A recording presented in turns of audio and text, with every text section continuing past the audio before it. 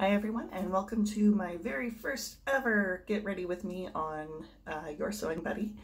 So today I'm doing the makeup and hair for my historical Halloween traffic signals costume. So I've already got my face clean, primed, moisturized, all ready to go. So I'm not going to go over brand names or anything of what I'm doing, just because no one is sponsoring this, and some of the products I'm using came in makeup sample boxes, so the brands are not ones I would normally choose or advocate for. But first off, I'm just covering up my eyes, or my under eyes here. I'm not going, thank you random motorcycle, I'm not going for a full historically accurate look here. I'm just trying to replicate the girl in the image that we see for this costume. And if you hear coughing in the background, that is my spouse. Okay.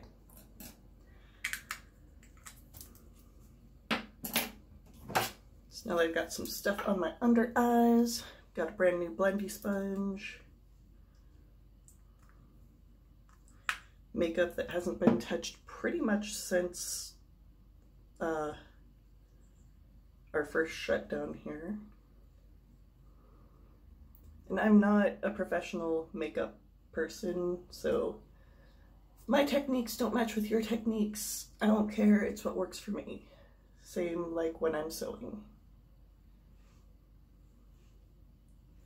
And if you do learn something from what I do here, then more power to you.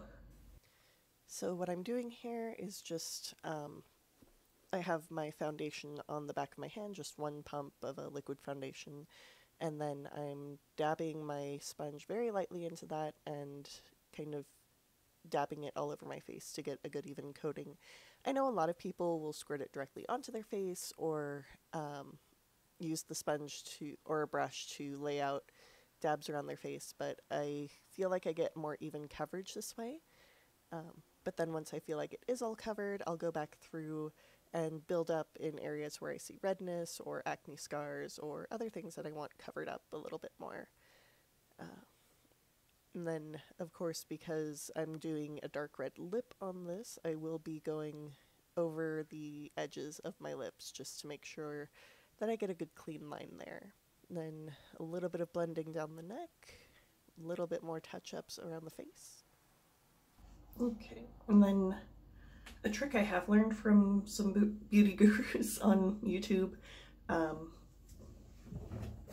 going to take a tissue piece, separate the plies,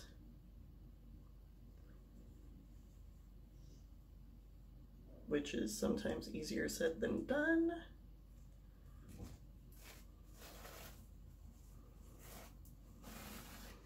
There we go. So I've got one ply, and that's going to go around my blender, and then this is actually going to soak up any oils on here to help the makeup set better, and also take off any excess product. And this is a trick I learned from Wayne Goss, but I do not support Wayne Goss as a person for general reasons. Ta-da!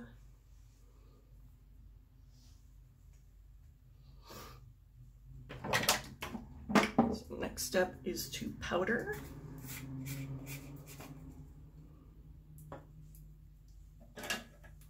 Because I do really want this to be locked in for as long as possible.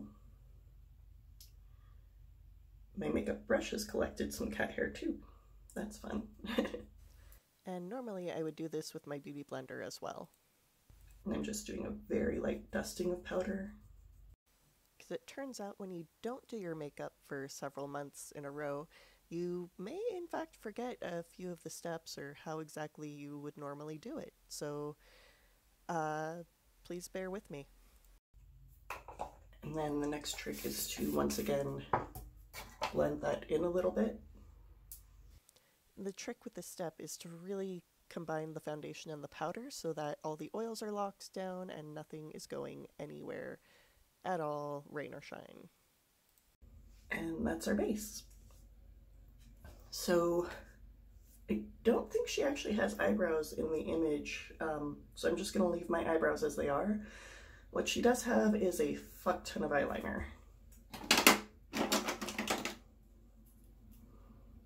So I've got one of those questionable brand liners here. I'm actually not accustomed to using this type of application, so we'll see how it goes. And I am aware of that little dot I got above my line that I'm drawing, but as long as the end product looks good with my eyes open, I don't really care. I am not in a place to be bothered by that. Honestly, I wish this brand wasn't so terrible. I mean, policy-wise. And I'm not doing wings or anything because this is more of a 1930s look, which means just very clean lines, perhaps drawn down just a little bit.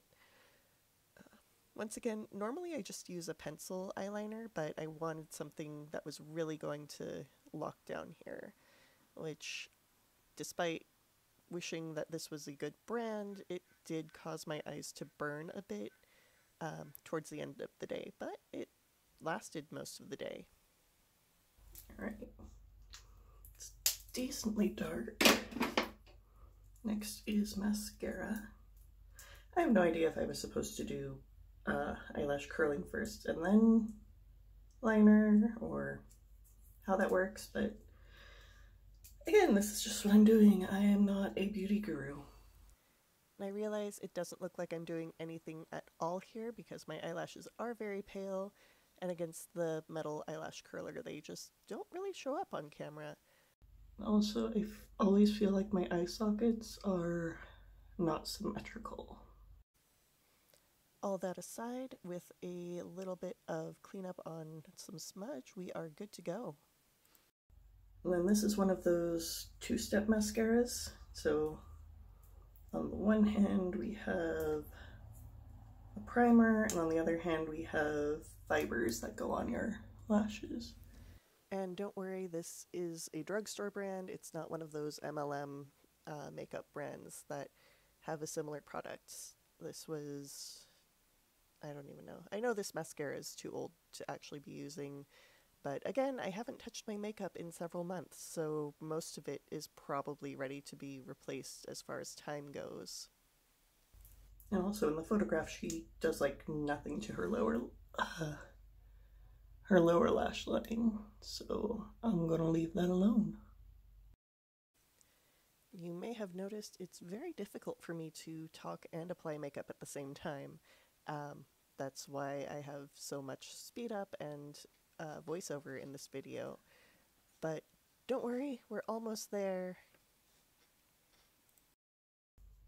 Now, it's not as dramatic as hers because I have kind of a hooded eyelid, but it works. Working down the face.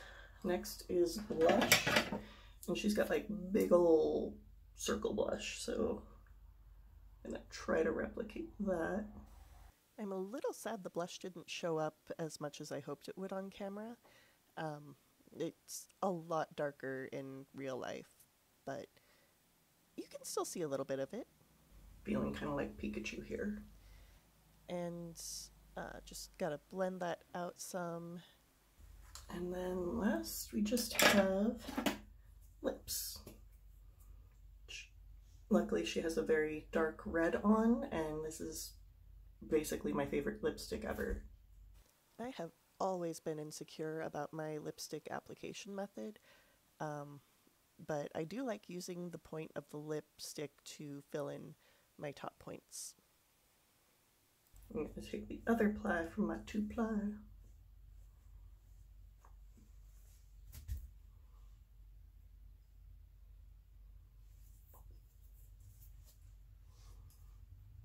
And then I'm going to mess everything up here.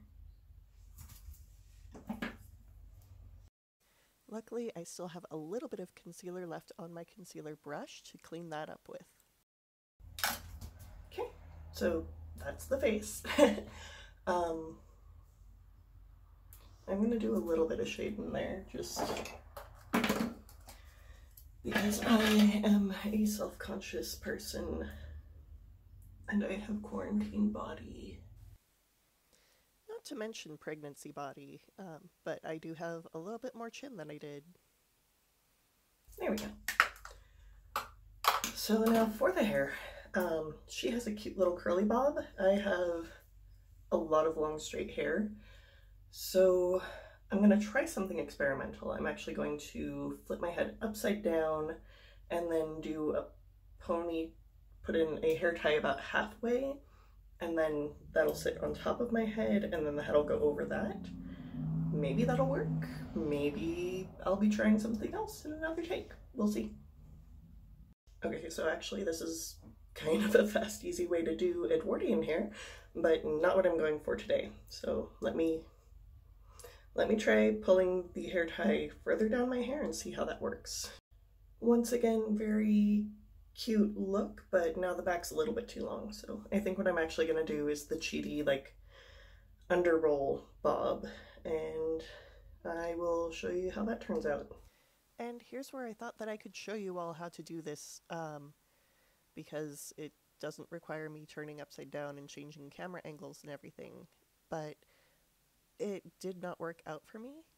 I pulled the hair tie out almost to the end of my hair and then started wrapping it the wrong direction first before realizing that that was a mistake. Tried to wrap it back under the other way, and it's just falling apart and the hair doesn't want to stay together or do what I need it to do. So screw that, on to another plan. So what I finally wound up doing is loose braids that start about here, fold those up and sort of tuck them up and under, and then use a tuck fun of bobby pins, but this is in no way actually going to hold for as long as I need it to. So we'll see, and I might just wind up putting my hair in a simple bun and calling it a day, because hat. Yeah, so it is what it is. I'm gonna go get dressed now, and then Jody is going to help me with doing some reveal shots outside. And of course, this reveal will have to be dedicated to the glorious and wonderful queen of vintage Halloween, Rachel Maxey. And yeah, can't wait to show you the whole costume put together.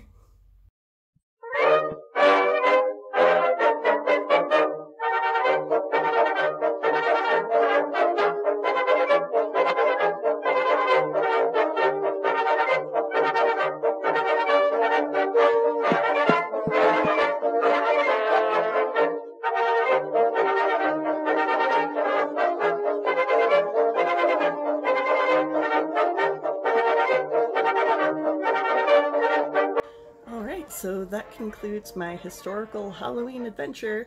I hope you enjoyed taking this ride with me.